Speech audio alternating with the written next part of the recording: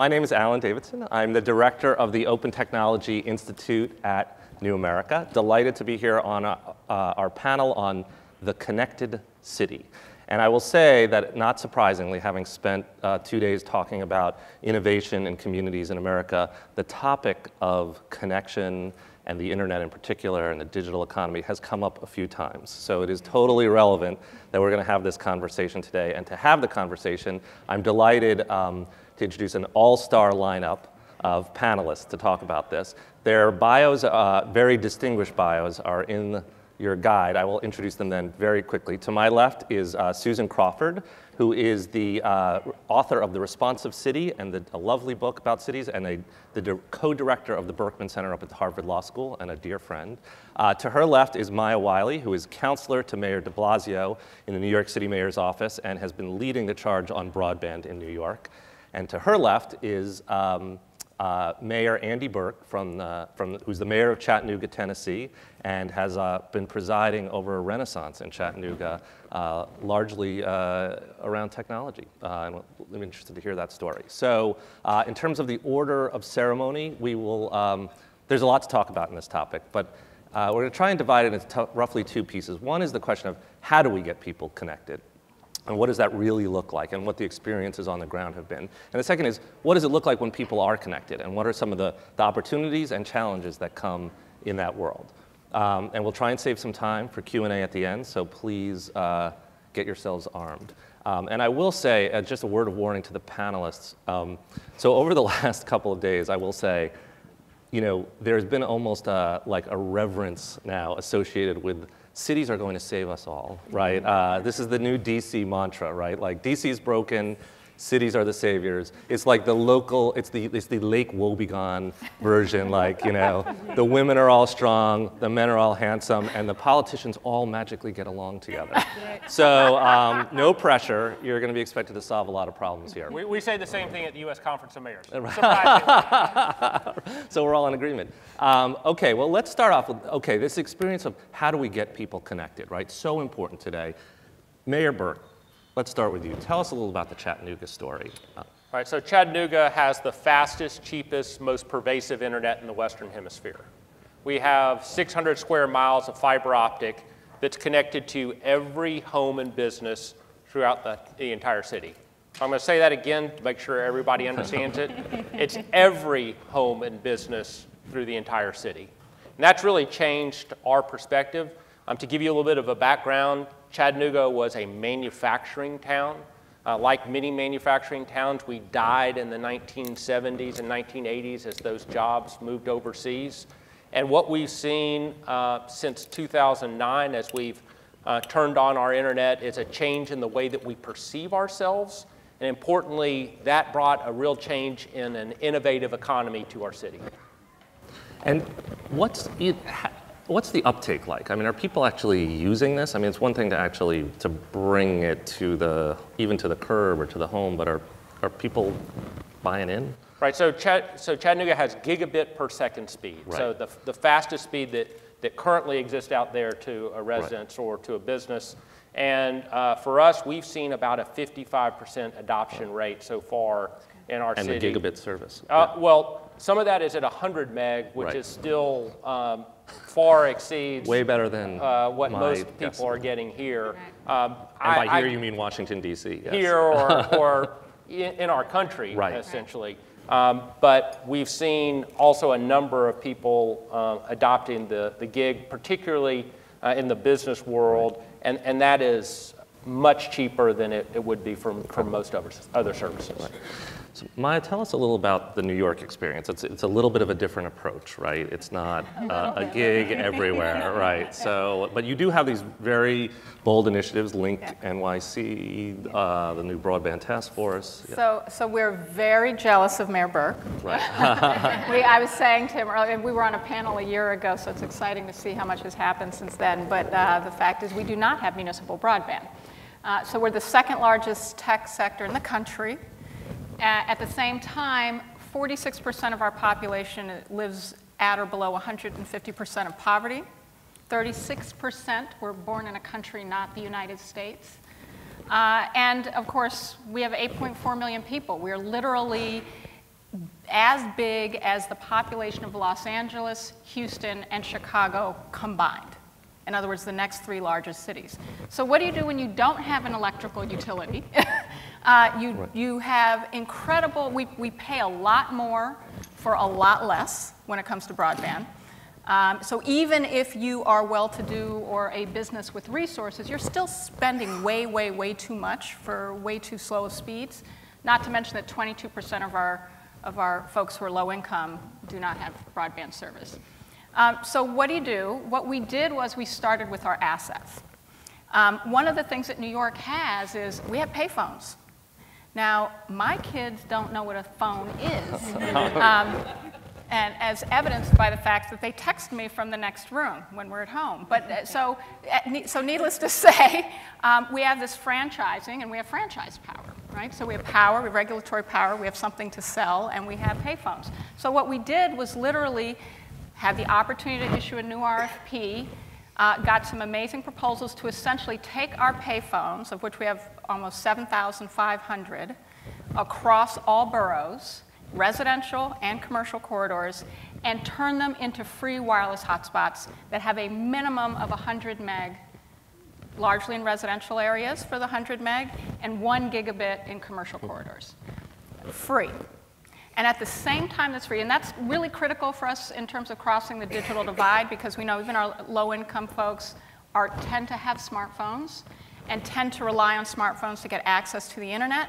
So to get a hotspot where you get free high-speed service within about 150 feet around the hotspot, all over the city as a seamless experience, is nothing short of revolutionary for New York, because that essentially has become our version of trying to scale and build a different form of municipal Wi-Fi. The second thing I want to say about it that was critical for us is what we were actually able to do is get a whole lot more revenue than we were getting from our payphones that goes into our general fund. That's actually given us revenue to do other broadband projects around the city for low-income folk. And do you think this is a model that's scalable in other places? I mean, should Mayor Berke be looking at the payphones? He's got a gig, so. He's so way ahead of us that we're really not even thinking about Chattanooga. I think the short answer is yes, for cities that have that kind of infrastructure and franchising power, if they can drive the ad revenue, because essentially what's paying for this is the ad revenue. The short answer is yes, and I think our consortium that won our RFP that's putting it together, who by the way are also tremendously civic-minded, and so it actually gives us the opportunity to use the technologies that they're creating to do other things. But I think that cities that have the kind of street furniture and franchising power certainly can. And what's the situation like then for deployment in the home? I mean, what we were just talking about in Chattanooga is really, it's in everybody's home, right? And 55%. Yes. So how is New York, what's the latest on how New York's doing? And so New York, again, it's really about price point. It's extremely expensive. We do have Verizon Fios rollout, which is actually, sad to say, increasing competition in the city from one provider to 2. That's clearly insufficient. But what we've done is we've created a broadband task force. Susan actually has been gracious enough to be one of our experts, but it's multi-sectoral. We've got venture capitalists, we've got real estate, we've got academic, we've got community-based, all working with us to think about how we leverage the assets that we have. So we actually will be coming out with there's actually some very exciting things we have coming out that I am not allowed to talk about until we launch. Okay. But it will be residential.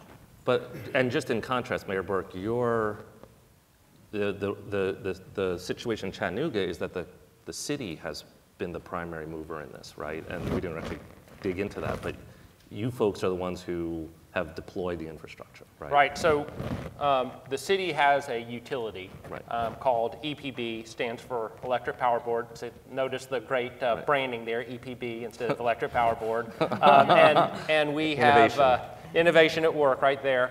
And it applied for a stimulus grant in 2009. So part of our funding came out of the stimulus and looking for ways to have a shovel-ready project that we could use to build an infrastructure. And to me, that was the infrastructure of a new city.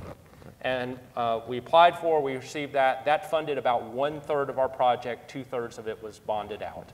And What that has allowed us to do really is to drive a lot of the price points, a lot of the way that we deploy it, and also to make sure that people know that there is a difference between public broadband and private. Right. We're focused on digital equity and we're focused on economic development. That's the difference between us and the other providers. Right. So two really different models here. Susan, I mean, you're somebody who's looked at access at cities across the country.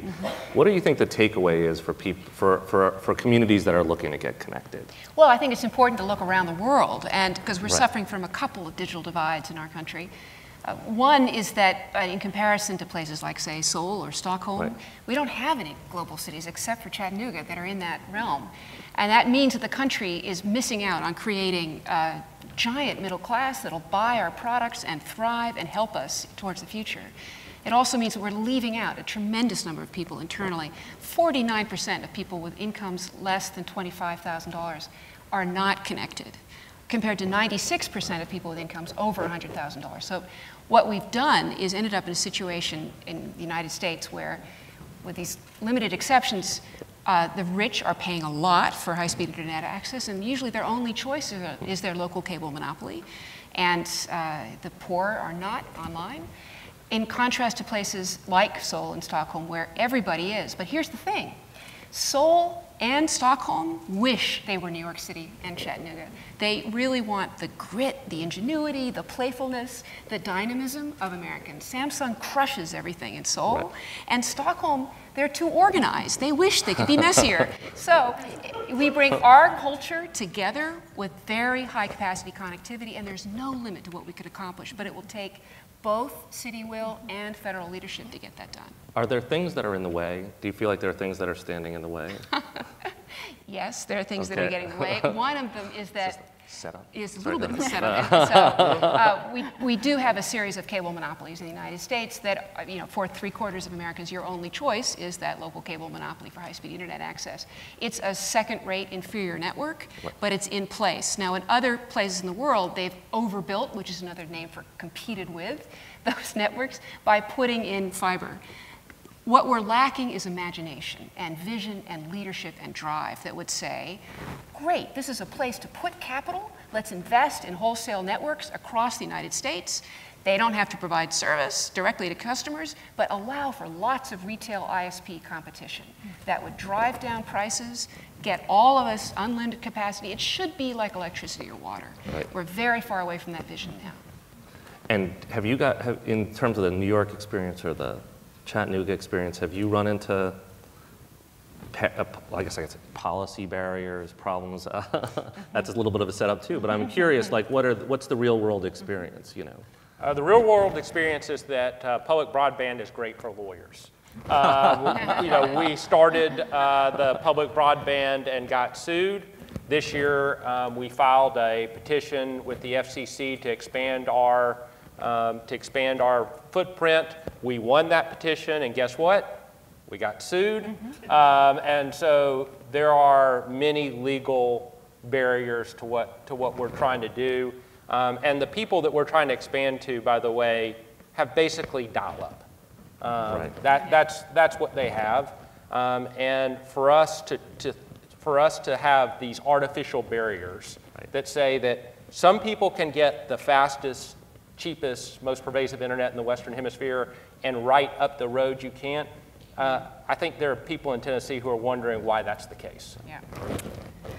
So I work for a mayor who sees no barriers, which is part of what makes New York a lot of fun right now. So there are obviously regulatory and legal hurdles, but I think if we actually had capital, frankly, those hurdles would not be nearly as high to jump, because whether it's defending lawsuits, whether it's thinking about the capital costs of actually putting in infrastructure that then would be public infrastructure, I mean, those are all capital intensive. I mean, one of the reasons we were able to do the payphones franchise and turn them into wireless hotspots was because we're essentially licensing public space, but it's the private sector that's putting in the capital expenses. So one of the things that's why we're looking for ways in which we're taking revenue and driving it into capital expense in order to drive more access into low-income homes, which is part of what we're exploring through our task force. Right. What are you finding on the demand side in terms of so as people get this access, what are they doing with it? Right. Well, one thing we're seeing is that the uptake in rural areas as well as urban areas for very high capacity networks is the same. Right. That people, once it's available at a reasonable price, people want it. They will buy it. I mean, Mayor Berke seeing 55% uptake is much higher than what we ordinarily see, actually. And all we're waiting for is that grit and ingenuity to create the killer uses of it. I think it's human presence that will be the killer application for these fiber networks, being in the doctor's office, in the schoolroom, and we're getting there. Yeah, you know, one of the interesting things, so we do have wireless corridors around New York City that are street-based in addition to this payphone franchise. And in Harlem, where we're literally putting up, thanks to private foundation dollars, one of the largest on-the-street high-speed wireless corridors that's free. It will serve 80,000 people by its estimate when it's completed. But one of the things we're seeing in the rollout is how fast utilization goes up as it hits the next block. So there's no question that as we're tracking the utilization, it's there. It's also true that if you build it, they will come is not completely accurate, right? So we do have to have the resources. I know Mayor Berke has been thinking about this as well, of how we help people get online once they have access to the infrastructure. So it is the Internet of Things, but one of the things that we know in New York, which our tech sector is very much about apps, is actually seeding a lot of innovation about the kind of apps that also give different ways to help people adopt and see the utilization they can get from the adoption. Right, so a couple things, I think, that need to be pointed out. Number one is in Chattanooga, 100 meg is the slow speed. Right. That's the slowest you can get. So when we say that's what people are adopting, that's the slowest speed that you can buy through our service. The Can I second ask you how much that costs, by the way? Well, So to get a gig now is $70. Wow. You can get a gig for $70 a month, right? And we're working for some initiatives that are going to do things for Title I families to make that It's incredible, special. yeah. The second part is, what does it mean to have a gig? So here's what it means for what Susan's talking about with ingenuity. I had a couple of people in a dorm room who decided that what they wanted to do was to take old videos and digitize them. So take your old memories, the reel-to-reels, the tapes that you made, and make sure that you can transfer them. Well, when they started even 4 or 5 years ago, what did people want? They wanted a DVD, right? Then what did they want? They wanted a thumb drive. Now what does everybody want just 4 years later? They want it uploaded to the cloud. So these guys now upload at a higher resolution for their video than any of their competitors. And in a city like Chattanooga, they've grown their business from a couple of guys in a dorm room to having 82 people in our downtown. Right. It's those high growth businesses that come from ingenuity, using and leveraging the technology that we have that really spur an innovation economy. Right. And to me, you know, that's a competitive advantage for our city because they advertise highest resolution service for digitizing your memories. So, right, so this is very exciting. You can actually see these tangible outcomes, these tangible things happening in the economy. Start to project a little bit further out. How is this also changing kind of the way you do what you do in city government, right? Like, is there a hope that that changes too as people get more connected? Absolutely. Well, my hope, these guys are actually doing it. Right. So here's my aspiration. Let's see what happens. That it's just an electronic layer of life. It's not actually separate from offline life at all. It's the same thing, but you can see the city at work. You can understand how the city gets to show its work, which helps us understand that the city's actually serving us, which would be very helpful. And be constantly engaged if you want to be, and be able to be in touch with all of your constituents on an opt-in basis for all the services you want to deliver. It makes for a richer, more textured, more interesting urban life.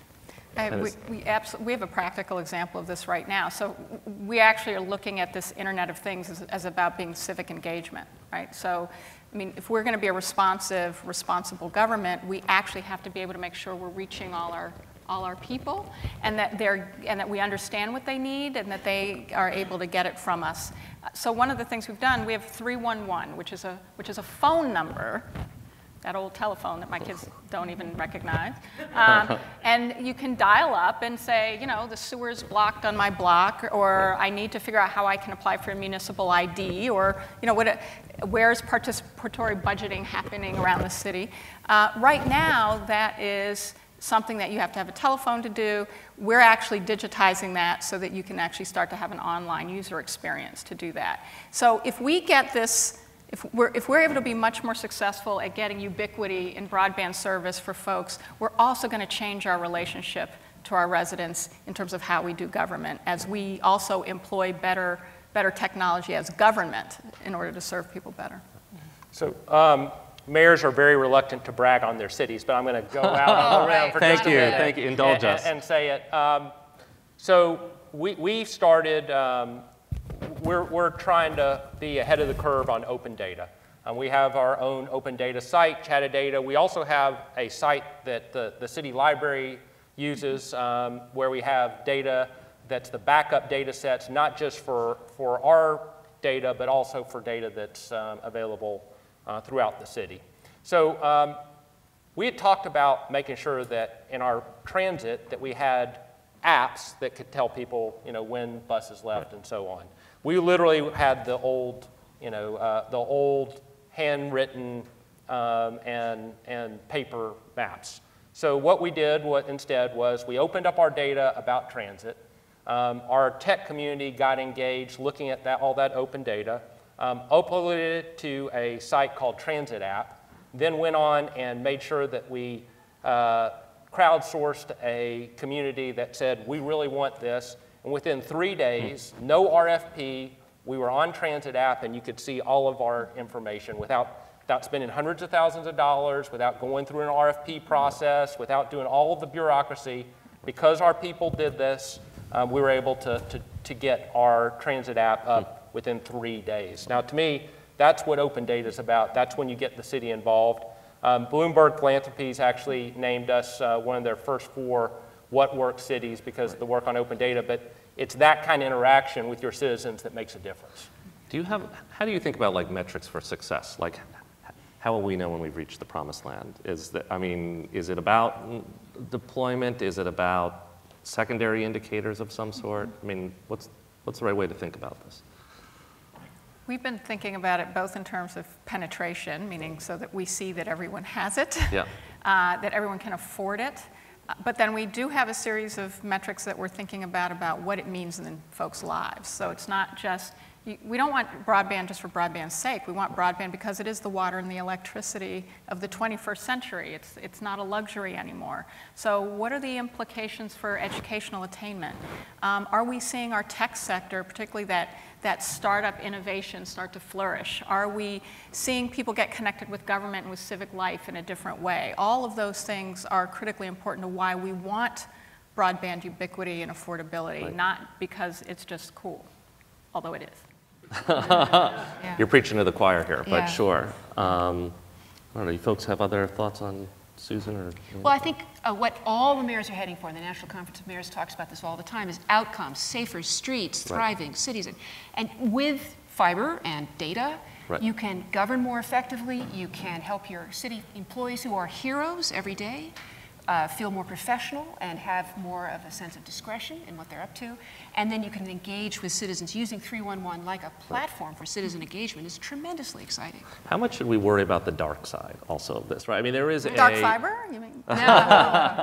I was thinking more about issues like privacy, surveillance, things that worry people sometimes about, you know, the collection of data by government, the use of data by government. This is coming up in a law enforcement context more and more. I mean, there's obviously, there are plus sides and minus sides to this. How much does that piece of it worry you? If we have this hyper-connected city where the buildings know where we are, the cameras on the streets know where we are, the city knows where we are or what we're doing, there's great opportunities to deliver services or to engage citizens, but you know, that might come at a price. I don't know. Do you think about that? Is it built into some of what you're building?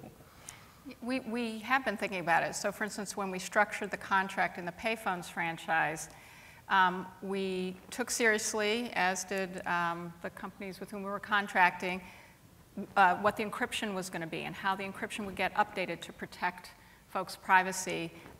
We have ensured that the data and limited the use of the data by the consortium. So even though it's a private company, they're really deriving their revenue off the ad sales. They're not able to take people's individualized, atomized data and make use of it.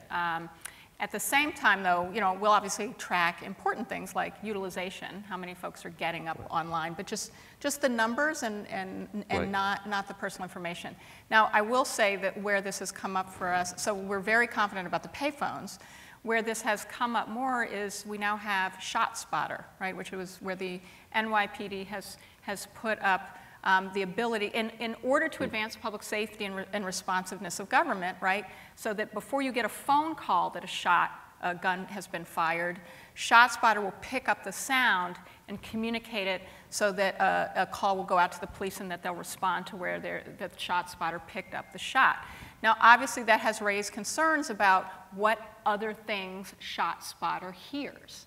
So, and I think that's and ShotSpotter was going to get better and better and better, right? And it's going to get right because it's going to be more refined. We actually already had ShotSpotter work in terms of police responding before a call ever went out to a place where. So, one, you see how it works for public safety, and yes, you have to be concerned about what people are raising. So, obviously, we're going through a process of making sure we have some checks and balances. I think this is always going to be the tension as we have technology. And so the important thing is to say we need the technological advances for the good it brings, and we do have to pay attention to the protections that we need to put in place in order to use the technology responsibly.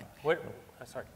And there's another great story from Chicago where they're putting up sensors in the loop, but being very careful about what's collected there, having a public process about whether the information is fine-grained or not, or personally identifiable or not, and all the data collected about environmental quality and noise and light goes directly into the open data portal, so everybody can see what's being collected. And that's really a model. Right. Radical transparency. Exactly. Right. Well, it's also about policy is still made by people and needs to be in cities and not by machines. The title, The Responsive City, was carefully chosen. It's not just a smart, automatic city. There are policymakers thinking about this. Mayor Berke. Well, I just was going to say that when you start talking about opening up your data, people get really worried, right?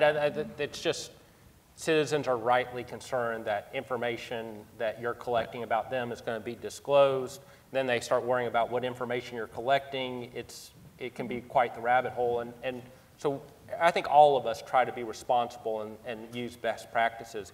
On the other side, I would say the things that we're doing that involve adoption by people who previously haven't been on the web, who start to see what technology can do for their lives. Everybody in this room, I feel confident, understands why we need high-speed broadband for talent retention and innovation and all those things. What we don't often talk about is the way that it improves quality of life for people who haven't previously had it. So, when's the last time that anybody used a phone book here? How much entertainment do you look at on the web? What are the things that you prepare, for a flyer? I mean, I was at one of our literacy programs that we have for people who are working on the web, and this woman looked up the name of her speaker at her church, copied it, put it on a flyer, and was able to pull it out. This was a senior, and she was showing the class how she had done it and what she'd gone through, and it made her life better. It just did. And so we got to understand what the power of this is as well, especially for those of us who spend all day, working on our phones and forget what it's like for people who really haven't had adoption in the past. Right. I want to open it up for questions in a second, but one thing, and this is that's kind of very DC-centric kind of question, but there are 19,000 municipalities, more than 19,000 municipalities across America. We've talked about a lot of good ideas here already today, right? Do you guys talk amongst yourselves? Like, what's the right way to make sure that the really good ideas, the transit system, the Link NYC, all the things you wrote about in your book, how do we make sure that people are sharing that. Well, and not reinventing the wheel. Actually, these guys, they're very busy running cities, but they do talk to each other. And and we're grateful you're here. Yes. This is where the role of universities is central, because they become platforms for convening the people from the private sector, the people from the public sector, and students who should be working in local government, by the way, and getting them all to share best practices and trade information. So self-servingly, that's what I'm doing. I will be doing at Harvard Law School, having that kind of incubator for best practices, best ideas, because you can't expect a company to do it. They're always going to have their own interests at heart, and the city is busy doing its work. So what's left? The university. Although that's very true, and because of U.S. Conference of Mayors, because of leaders like Mayor Berke, who are both not just innovative leaders, but also very generous leaders, and Mayor de Blasio, who chairs a task force called the Cities of Opportunity Task Force, and broadband is one of the issues that is part of Cities of Opportunity, and part of it is to be a peer-to-peer network. But I think equally important is not just cities learning from each other, which is extremely important, but actually cities starting to work together to push states and the federal government to step up and recognize that we need a new national urban agenda. Ooh, that's true. Well, I can't say it better than that. You know, we do talk, and I'm so impressed by what New York is doing. They have different challenges, and they're addressing them head on, which I think is incredible. Susan and I are both part of a group called Next Century Cities. We go through U.S. Conference of Mayors. I think the issue now is that we have a lot of cities talking about this. How do we expand out the group? Because it's a little bit self-selecting. How do we make sure that we penetrate that next layer of cities? Because I think all of us are believers in our country and the way that cities and these problems can get solved. Questions from the audience? Maybe we can start in the back over there.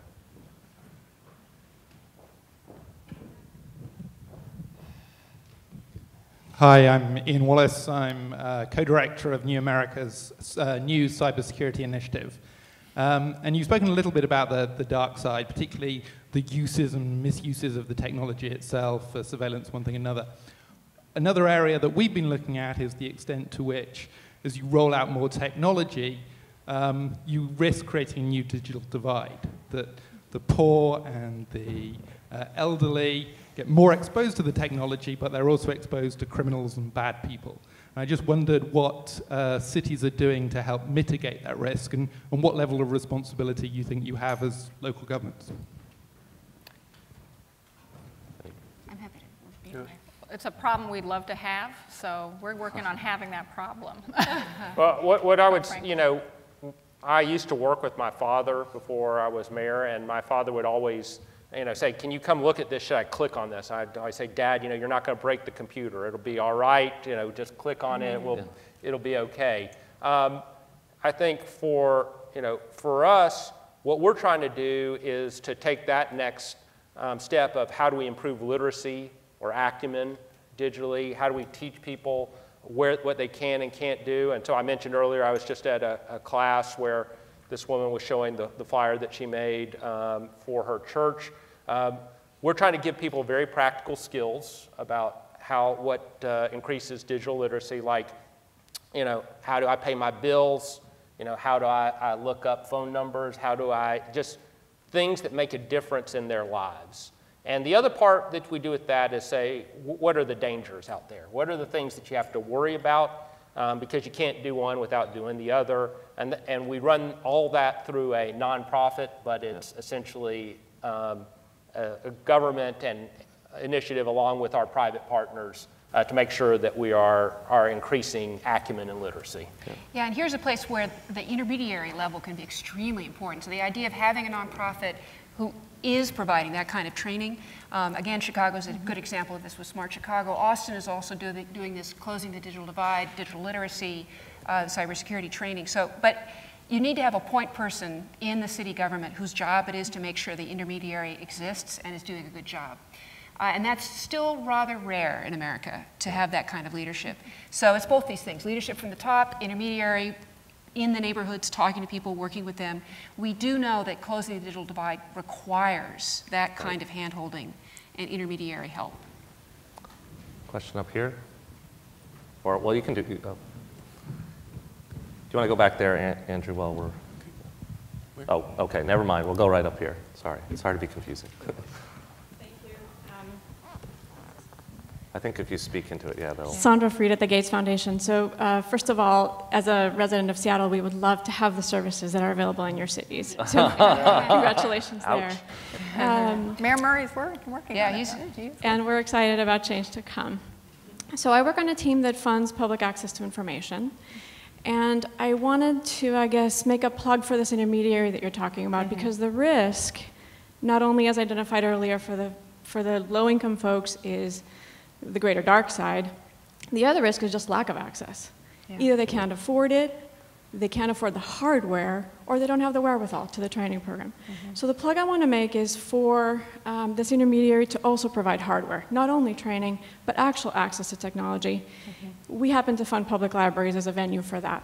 There are other spheres too, so I just wanted to make that plug for the full response to those people who could be excluded. So I was going to tell a little bit about what we've done. So I formed a task force, much like they're doing, about what we've called it gig, tech, and entrepreneurship. And out of that, we decided that we needed somebody to do this full time every day. And we formed an entity called the Enterprise Center and took basically most of the main people in Chattanooga who were working in this issue from the public sector, the private sector, the university side, everyone, and put them, we're all together now on the board.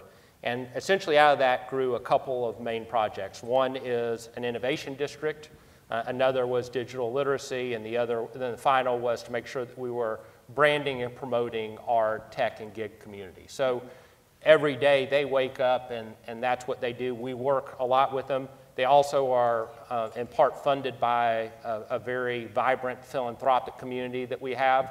So when all that comes together, you can make a lot of headway on these important issues. And I think having an intermediary that does that, the Enterprise Center is making tremendous progress in Chattanooga because that's their mission every single day. I think this is such an important point, as was this large issue of both adoption, but also how people can protect themselves. And you know, this is why I'm going to go back to resources, because I think one of the things folks have to recognize is happening is revenue has been shrinking as the expenses of cities, the infrastructure needs, the needs of the population have been expanding. And so I think it's one of the things, and this is why we say, you know, the state and federal government cannot abdicate their responsibilities, is we fundamentally need our philanthropic partners, but at the end of the day, if we're really going to do right by our people, we have to actually be fighting for the revenue streams that provide the services, that understand that access to the infrastructure, the technology, and all the opportunities that it builds is as important as public schools and water and electricity. And so that's part of why I say, because we are going to be so burdened with just trying to figure out how to create more public infrastructure. I mean, the costs of that are astronomical. So we've got to work together on actually saying we need revenue stream for this. It was why stimulus was so important. And we don't have number 2 stimulus package. Right, and just to bring this all full circle, if the city can show its work, be understood, be seen, people are much more likely to be enthusiastic about paying for more stuff. So there actually is a nice virtuous cycle here. I just want to give you a story on the hardware from Kansas City, where there's a nonprofit that will give you digital literacy training and hook you up with internet access, but they won't give you a computer that you can buy for $50 until you go through the classes. And they've got a whole staff of people refurbishing old computers that are being donated, people being trained to refurbish the computers that are being donated. So it's one big ecosystem of training, hardware, and connection in neighborhood, which is excellent. I think that we have about 4 or 5 minutes left, so we could take 2, despite what this clock says up here. So 2 or 3 more questions. Let's start back there. Can you hear me? Okay. Yeah. My name is Yuvan Chong. I'm with the Millennium Challenge Corporation in Arizona State University. And I wanted to pick up on that point about the cost of infrastructure, particularly fiber optics. And my understanding is that a majority of that cost, something like 60 to 80% of the cost of installing fiber optics, is actually just like digging and like civil works. Labor. And so I was wondering if, any of you have had any experience with pairing, installing fiber optic cables with other infrastructure projects like laying down water pipeline or building roads, that kind of thing? Well, that's the smart policy, and I can hear Maya say it to my left, and she really should just say it. What's the phrase for that? Dig once. And Therefore. therefore, sorry, I'll say it now. We actually have some short-sighted policy in the United States where the Department of Transportation, the federal level, is not enthusiastic about allowing you to lay fiber at the same time we create freeways. And that's dumb, and we should fix that. And there are a lot of dumb things like that circling around. But you really should, when you open up the streets, it's like a root canal. You do it slowly, you know, and it's painful, but every time any big city opens up its streets, it should be putting in lots of conduit and space so that you can eventually have this fiber optic network.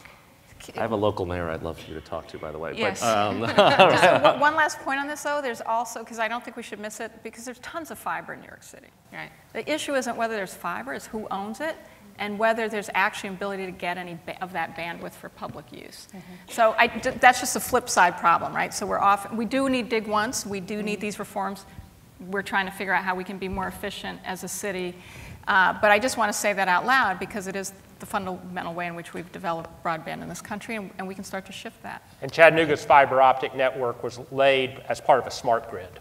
So the reason that we have this fiber optic everywhere is the stimulus package actually was funded through the Department of Energy to be a smart grid for resiliency and to make sure that we were using our energy sustainably in Chattanooga. Another question? Go ahead. Okay, well, was there one up here, I think?